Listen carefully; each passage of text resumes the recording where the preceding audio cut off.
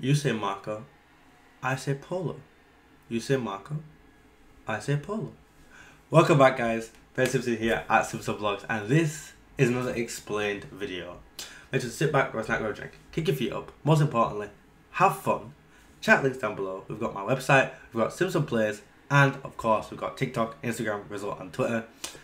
And this is explained Marco Polo, fact or fiction. You know, like, comment, subscribe, your thoughts at the start, and then like, comment, subscribe, your thoughts at the end. Marco Polo, perhaps the most important explorer or tale of explorer, whether you want to believe he went on his travels or not, to have ever existed. Without this man, without his story, we wouldn't know half as much as we did about China. We wouldn't be half as much interested about Asia. And it inspired an age of discovery from which we have only seen now with trying to explore the depths of the ocean and space. His adventure with his father and uncle changed the world. And I'm here to tell you just how much it did that. The man was born in 1254. A boy who was more or less abandoned by his father, if you want to look at it that way, when his father and uncle left to go on an expedition of trade. And trade in those days was done like it was going to be done for the next 200 years and past 5,000 years beforehand. You got a horse or a camel. You got maybe if you're lucky, had a boat, and you went along these trade routes and you went to people trying to sell your wares or swap them, actual trade, this for that. But by then it was more commerce trading. We give you this, you give me money. I use this money to buy this, and then do that to flip another profit. Business, early entrepreneuring. And unfortunately Marco's mother died, and he was raised by loosely related relatives until his father returns. So they arrive back almost 10 plus years later. He's around the age of 15, and by the time he's 17 they set off again. And this is where the story of stories takes place. I don't even think he would have imagined that when he left Venice, his home city, at the age of 17, would he imagine he would embark on a journey that would change the globe. Before, his father and uncle had met the great Khan of Khans himself, Kublai Khan, the last of the great Khans. Grandson of Genghis Khan, emperor of the largest land empire to have ever graced the planet at the time. The largest empire to have ever graced the planet. It spanned almost all of Asia, the Mongol Empire. They had met the great Khan, and the Khan had allowed them to meet him and had sent them back in hopes of diplomatic ties to Europe. Kublai Khan was a man who was very interested in the wider world, beyond Mongolia, beyond China, beyond, his rural background, beyond Asia, to see what knowledge he could gather. And his uncle and father were able to establish diplomatic relationships between the Khan and the Pope, and they were meant to, bring Christianity to Asia and bring, money, China ware, silk, and all those stuff they could only get in the Far East back to Europe, and in return pass some stuff from Europe to Asia, to the great Khan himself. They came back. The Pope said yes, and he gathered his son, and they all went. And just to put in context of how hard this journey ended up being, is that They were meant to get a boat in Israel and sail around to China, you know, to the seat of the Great Khan in Zhandao. And instead, they end up trekking from Persia, or you know, they end up going to Israel to get some, you know, diplomatic papers, some, you know, pick up their caravans kind of thing, you know, the wares and stuff they're going to bring back, and the holy water that was one of the most important items they were meant to bring back. And they brought 2 priests. The 2 priests quit the journey before they even got to Persia. And then when they got to Persia, they decided there wasn't a good enough boat to get them round those treacherous waters. You know, you talk about sailing all the way around India and stuff, and like, that's a long way to sail. Anything could happen, monsoons, shipwreck. And they end up travelling through the deserts, over mountains, into canyons, fighting bandits. And a 4-year trek, 4 years of walking. Some of us don't even walk 4 days. And they walked 4 years to meet the Great Khan. And they did it. You know, they got there, and not only did they meet the Great Khan, they were given seats at court for their journey. Courts of the Emperor. Now, granted, Kublai Khan was a man who recognized foreign talent. There was many foreigners, you know, when I say foreigners, many, you know, non-Mongol or Mongol descent, non-Mongol people on his court. There were many advisors to him that were foreign, from places he'd conquered or from further away, like Europeans. And whilst many didn't accept him, he did. And it was because he did that they were able to serve at court for a whopping 17 years. Marco Polo came there a young man and left a middle-aged man of extraordinary wealth in both wares and knowledge. According to Marco Polo himself, I mean, much of what we know about Marco Polo comes from Marco Polo. I'll explain that later, but that's why some people, you know, dabble whether it was fact or fiction. But at this point, and what his story ends up inspiring, it doesn't matter. Anyway, back to the story. He is given, you know, a seat at court. He ends up becoming a tax collector, a financial advisor, governor, more or less, financial governor of the Mongol Empire. Not just of China, the Mongol Empire, an entire empire. He's given such a huge responsibility of collecting money. You know, you need money. And in doing so, he learned so many things. New ways to bank. I mean, Europe still traded in gold, copper, and silver. You know, that's, you know, coins like that. In Asia, the Mongol Empire was able to be so big and administer itself so well because it switched to modern day currency, money, paper money. Granted, it wasn't paper we know today or even paper itself. It was wooden bark stamped with the seal of the Khan. But it was money, which allowed the Khan to keep all wealth to himself. You know, stuff like gold and jewels and rubies, stuff that the money was measured against was all his. And everyone else had the paper money, like the governments of today. You know, the government has the gold bars in the bank. We have paper money, or, you know, digitalized currency.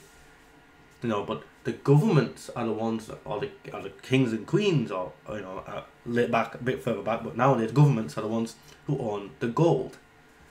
That was all because of Kublai Khan, or the Mongol Empire in general, and the way it advanced into Europe was because of Marco Polo. And he was able to see the entire Mongol Empire because he was given a seal of the Khan, a great honor that allowed him to pass freely through everywhere and see so much. I apologize for that cough. Like, comment, subscribe down below. Hit the bell notification if you want to keep up to date with more explained videos. But that is his adventure. Now, with the Khan being older than Marco Polo, they knew that there was great animosity, especially from the Mongol tribes, against them as Europeans. They're not even Asian. And against their customs of Christianity. or as you know, they were Catholics, so I say.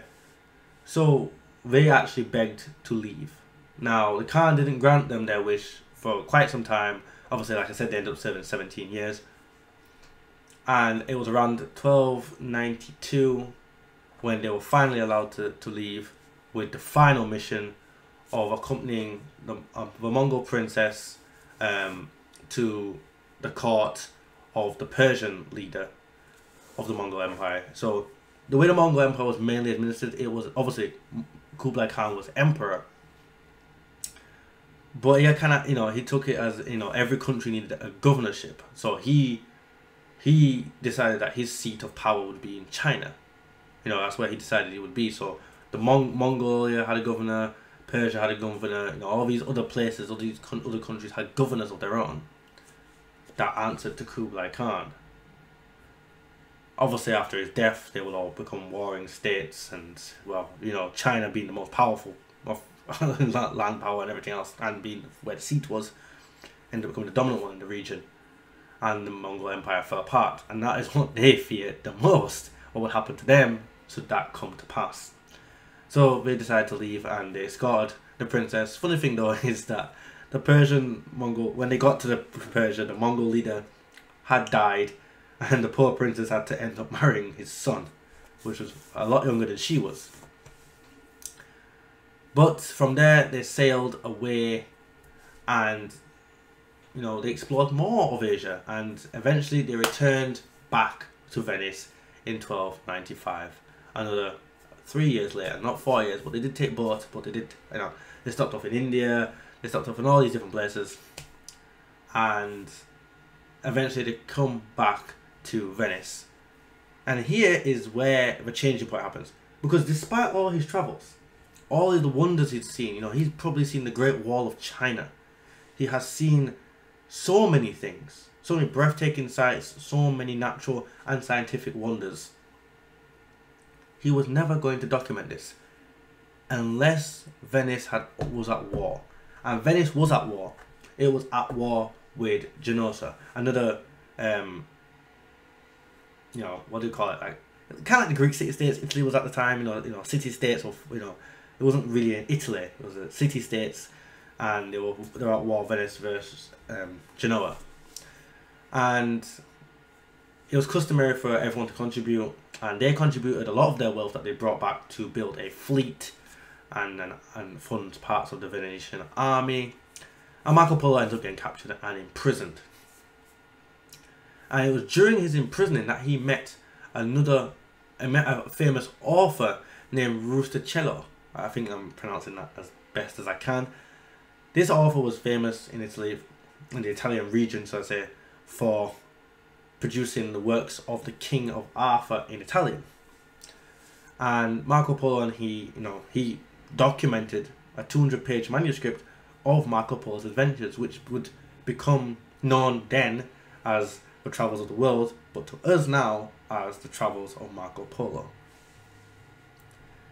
And it was because of that famous meeting, that coincidence of them being at war, leading to his imprisonment, that we have the most epic travel tale of the time, and probably still to this day. It inspired so many things. I mean, for the first time, it was the first time ever Japan had ever been documented to Europe. We didn't know, we knew China existed because people had been before. You know, Marco Polo's father, Marco Polo's uncle, and others had been to China and back to Europe. But never had anyone been to Japan or even talked of Japan. First, we finally heard of this mystical place called Japan. And it inspired travellers like Christopher Columbus to try and sail from Europe that way around, from Spain towards the Americas, which he didn't know existed yet, to try and get to Japan. And that's what ends up, you know, how we end up discovering the Americas. You know, South and North America, leading to the United States and other countries being formed. Without Marco Polo, we wouldn't have money yet as we know it, perhaps. You know, it might have happened much later. You know, stuff like Chinaware and gunpowder and all these different ways and things of doing things were inspired by his travels. Now there are discrepancies in the tale, and they may have been down to, you know, his state of mind after being imprisoned, or, you know, maybe embellishments, you know, of his tales. I mean, if I travelled to a place that no one had ever been to, I'd exaggerate too.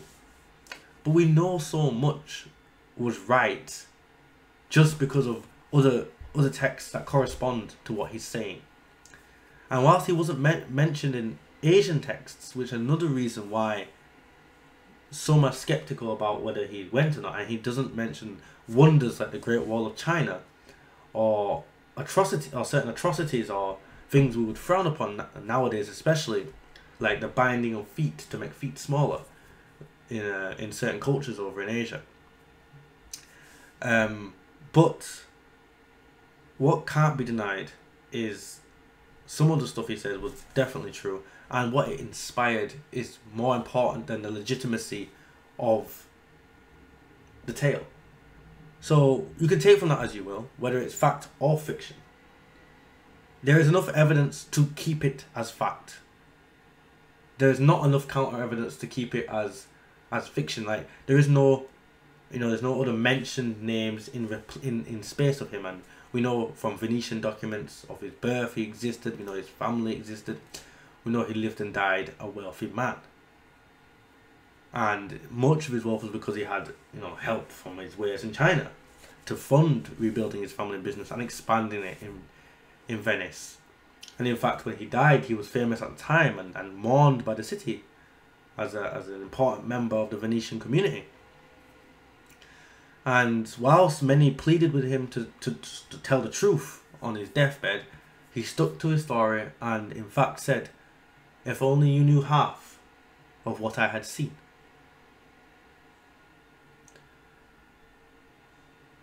We know this man was extraordinary. His charisma bought him a seat at the court of Kublai Khan. His adventures inspired a generation of explorers and an era of discovery. And his tales have inspired chants and stories, and even a Netflix adaptation, which I am so upset they did not continue because it was getting really good. It may not have been accurate, but it was getting really good. And if I had money, like big money obviously, I would pay to have that finished.